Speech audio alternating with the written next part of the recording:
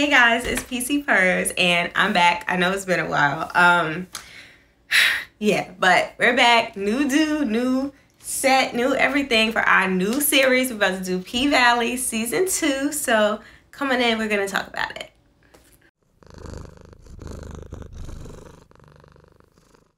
So for those of you who are new to my channel, I'm Purrs, Pussycat Purrs, and I'm a pole instructor, pole enthusiast, pole competitor, dancer, all of that and above. And what we do here is we talk about how pole is showing up in pop culture and like film, television, music videos, etc., etc., product reviews, tutorials, all that in the third. So we did Jocelyn's Cabaret before.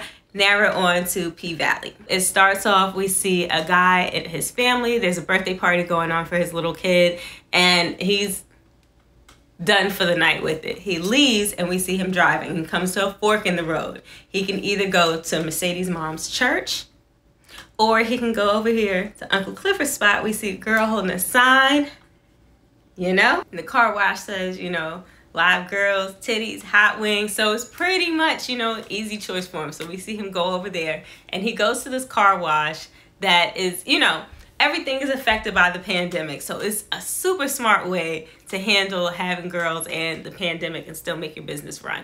So they're featuring Mercedes and she does some pretty cool tricks on the pole. You know, there's girls all lined up. There's some in cages. They're doing the sexy dancing. They come out, they twerk on the cars while they're cleaning it. When the guy leaves, he gets some wipes and some wings on the house. I don't know if y'all can afford to give out a full roll of like Clorox and some wings for free, but all right, we get the point. It's still a show here at the Pink, and they figured out a way to make it work. So after we get introduced to the new world of the Pink, we see Mercedes, and she's got a wig off, cornrows going on, and she's dealing with a shoulder injury. And then it's funny because she throws the wig right back on, and I'm always telling you, you don't want your wig that loose. I did a whole video about how to secure your wig. I'm going to leave a link to that one in case you missed that one. But too much glue is a problem, and also just not tacking it down. You don't want your wig that easy to come off because it will fly off if you bust a fast spin on the pole, hang upside down. It's easy to get tanked. Like, you need to secure that thing down. But we see that Mercedes is upset because her cut of the money is very, very small, and, you know, everybody is basically struggling except for Mississippi. We see her on the phone, like the girls are watching her on the phone, and she's doing really well. She's at home doing her thing. So things have very much changed for everybody with this new world that we're in. And then we see Uncle Clifford and Autumn speaking. I don't know why I always want to call this girl Winter.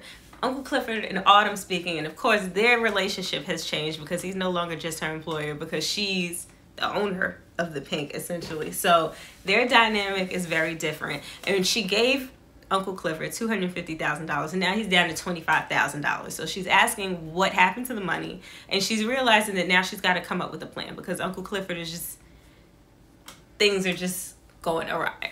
So then we keep getting updates on the characters, and we go back to Andre, the one that was messing around with Autumn last season.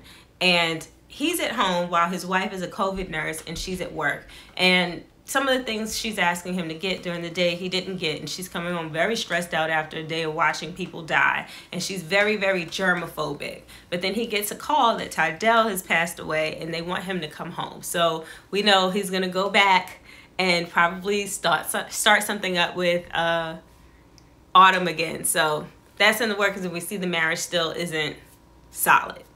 Then again, briefly, we see Mercedes' mom, and she's still doing things with the church, and she's doing work to pass out supplies during COVID. So we see that she's still trying to gain favor of people in the neighborhood, still trying to work with them, but we already know that she's a very complicated person. So then we go back to Lil Murda, and we see that he's like still trapping. He's still living, you know, not comfortably, not where he wants to be. He did, you know, he's got some notoriety, especially with Keyshawn, but their realities at this point are very different. She's doing fine at home, making content online, because we know adult work did really well during the pandemic, especially in the beginning when people were afraid to leave their homes still.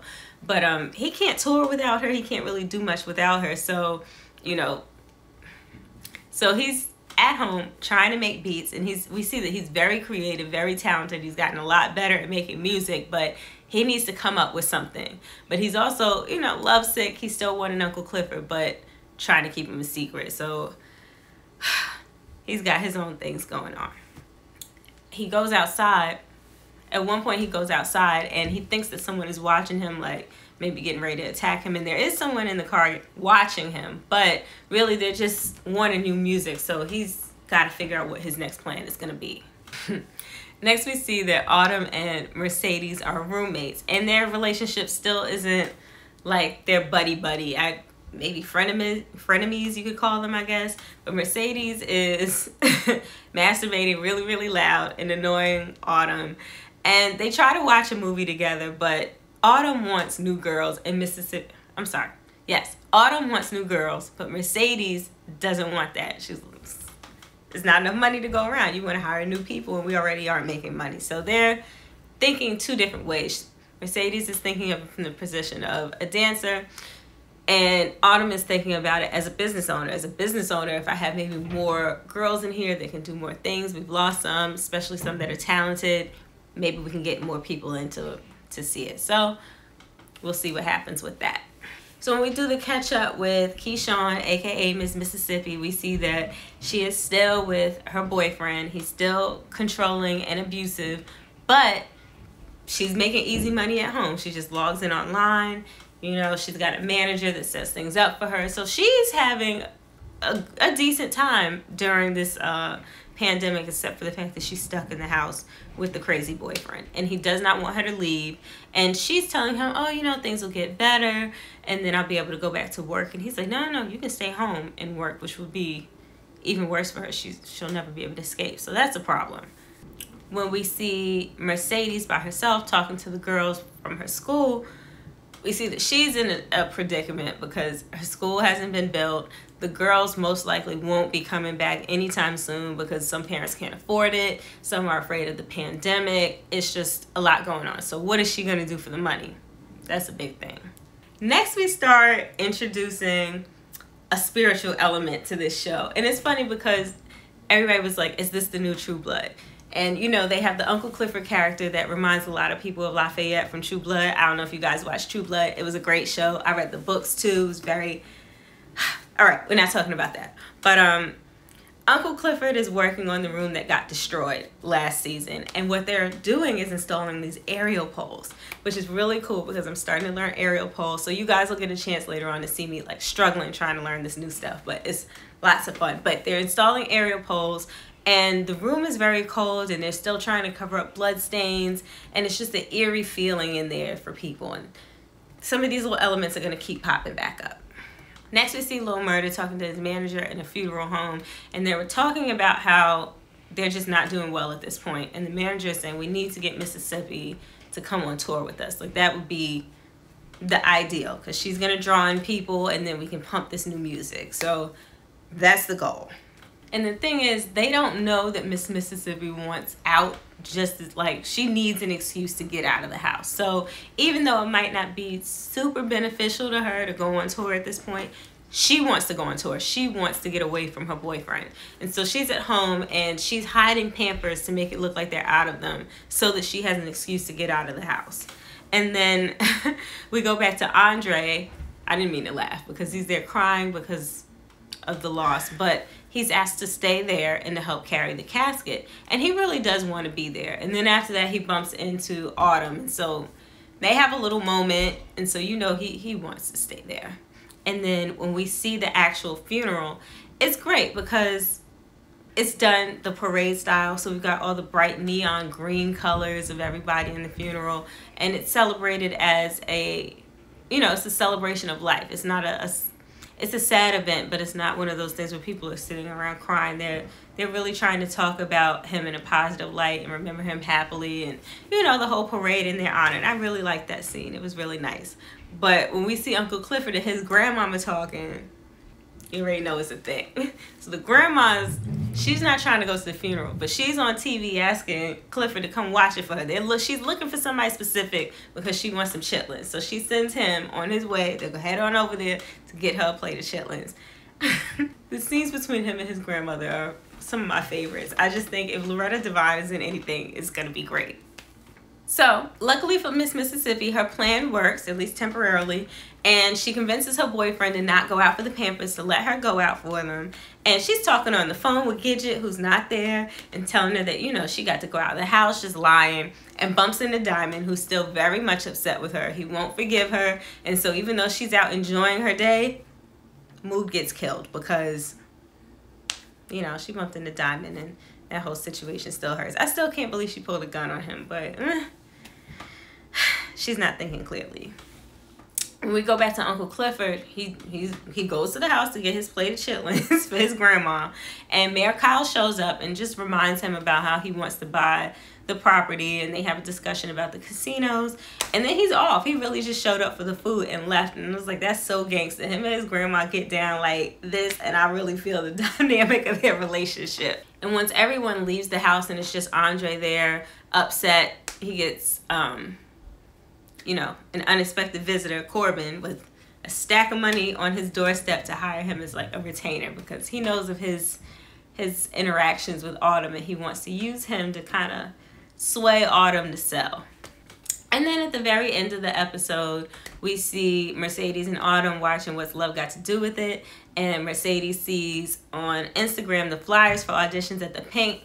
She gets livid, throws stuff. They have a little altercation, and then at the very end, Lil Murda gets a text from Miss Mississippi saying that she's in. So really just in this first episode, we see that the power dynamics are all thrown off from what it was in the beginning of last season. The ones that were on top and doing the best are now like not doing so great. People are having to scramble and figure out how to make things work, and everybody's doing it. Everybody in the show is definitely a fighter, and they're gonna figure out a way to make it happen. So it's really cool seeing how things have changed, and it's nice seeing how they incorporated the pandemic coming to an end into the show. But for the tutorial, for our tutorial today, we're gonna do something that we saw Mercedes do in the beginning of the episode in the car wash, and it's a chopper. It's one of the first like inverts that you're gonna learn how to do, so I figured we would start with that, and it comes up throughout the show. So we're gonna work on that today. So follow me to the pole. Okay, so your chopper. This is like the first invert you're probably going to work on, and it can be challenging and it can feel very impossible, but I'm going to take you through some steps to help you prepare to do your chopper so that by the time you're actually trying it, you'll be ready to do it. Remember to stretch first. Honestly, this is the first invert that people learn, and they usually learn it wrong. Most people learn it by just throwing their bodies into it, and then they gradually get the strength for it. But you want to do it the other way and build the strength for it first and then do the invert. Because when you do it that way, then so many other things are like easily accessible to you, and you limit your risk of injury. Okay, so let's start with some standing prep called knee tucks. So depending on where you are, you might want to start with one leg first, or maybe you can start with both legs. So I'm going to show you what's going to happen. So first you're going to come, this is coming from our bicep grip. So you're going to bring the pole to your armpit. Bend your arm forward, elbow forward, about cheek height. Outside hand is going to come on top of that. And you're going to bring your hips in front of the pole, and your legs are going to be a little bit out in front of you. So I'll also show you from the side. So from here, what's going to happen is I'm going to try to bring both of my knees up by tucking my tailbone under. So you don't want to jump into it, but you want to use your strength to get into that position. So it's going to look like this.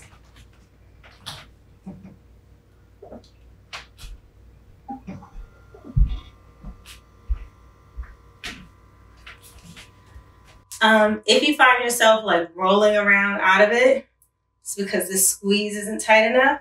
So make sure you're really thinking about bringing your elbow and this bottom part of your arm in toward your body. And the top arm is pulling down.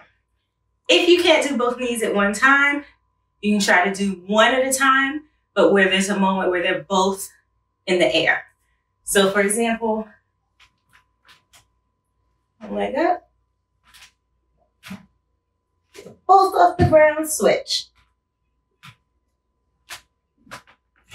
So you could try it with the single legs first and then go to double knees, Or instead of bringing both knees up bent, you could also try it with both legs straight. So that would be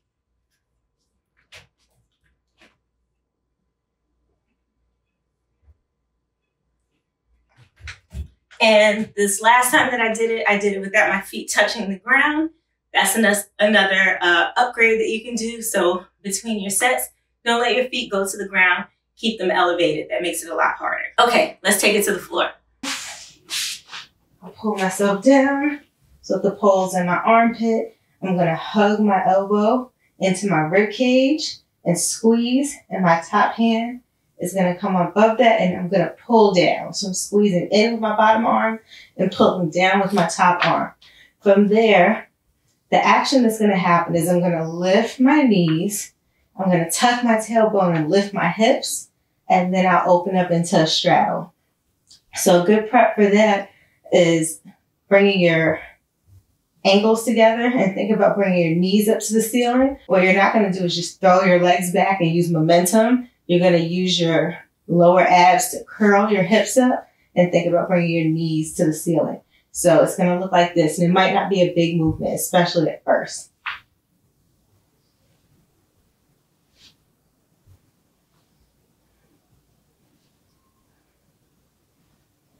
So you don't want to do this, where I'm just throwing them back and my feet are going to the ceiling. See how my feet are coming up? What you want is your knees to come up. So let's practice the action. Knees out to the side and legs up. Now let's try it with the tuck. So you're going to bring your hips up and down.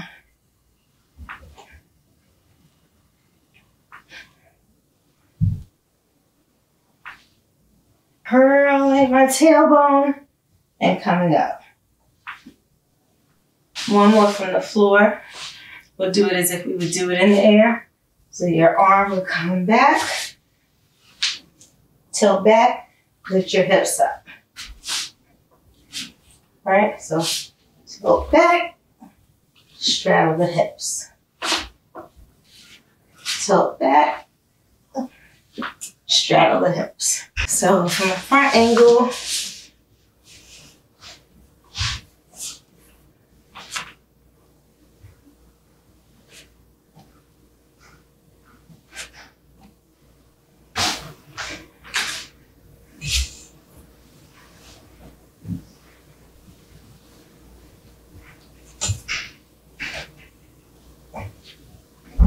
and don't forget to do both sides.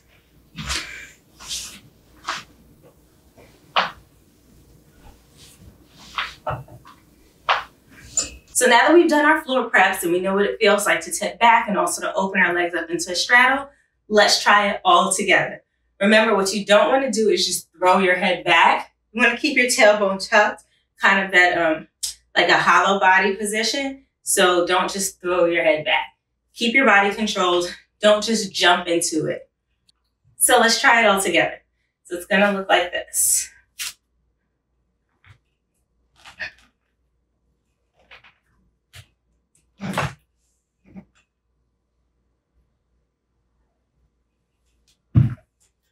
So you want to reverse it. Knees in, open up, then come down with control.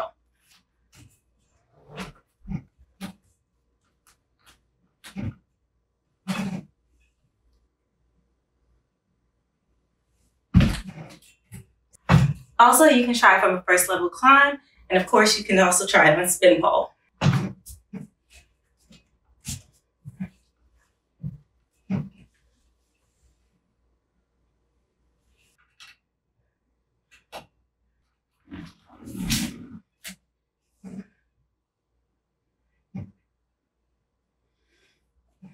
Remember, be safe.